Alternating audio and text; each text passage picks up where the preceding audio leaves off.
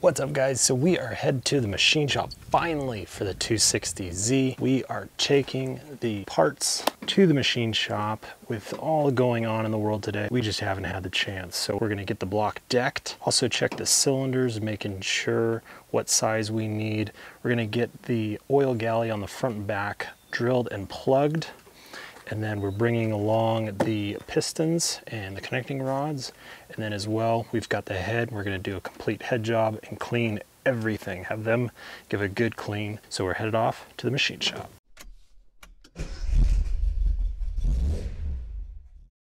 All right, so we're headed to the machine shop now. It's been a few months. They've got everything done for us. So we're gonna go pick up those parts, bring them back to the house, and then we'll go through everything that they've done to make it right for the 260Z.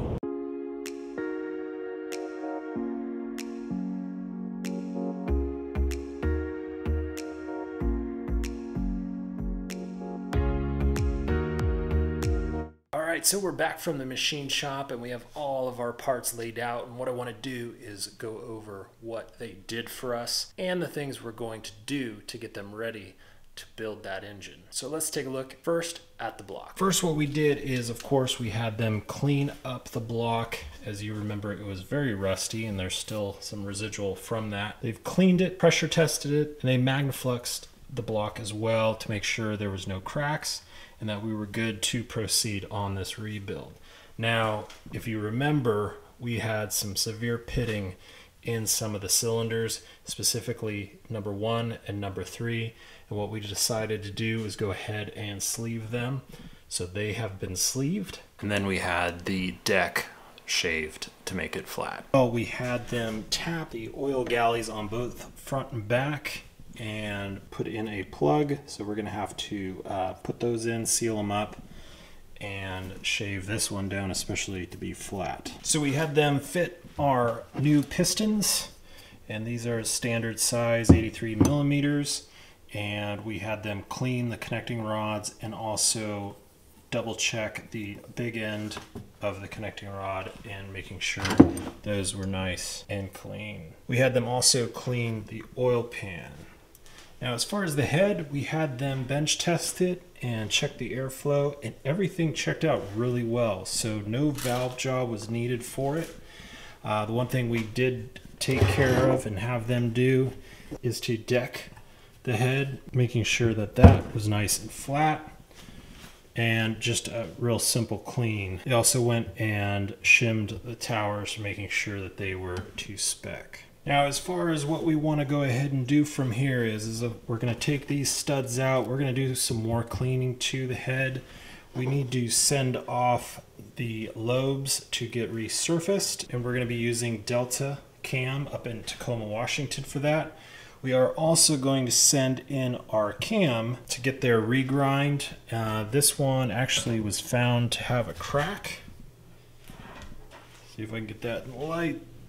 There's a crack at the top right here. So we need to replace it anyway, so we'll send that to them. As far as the oil pan, we're going to want to paint that, of course, and make sure the mounting surface is flat. As far as the block, of course we want to paint it. We need to put in the freeze plugs. But the big thing we need to do here is we're going to pull off those oil galley plugs. We're going to go through and use essentially a brass bottle brush and clean out all of the orifices. And then as well, just chase the threads on the block. We're also going to chase the threads on the head. But we're also going to remove casting flash from inside. So let me flip up the block and then I will show you that. All right, so what is casting flash? So these are cast iron blocks, and when they are being made, they are sandwiched between layers of sand and the mold. So what happens is the iron tends to ooze out slightly. So there are chunks like this one that are sitting in here.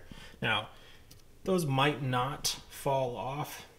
Those might fall off. So what we want to do is go through all of the walls and just kind of grind them down slightly and just remove all this roughness, because what that also does is it also allows the oil to slough off and not stick to the walls of the block. So that's going to be an easy little modification that we can do to the block.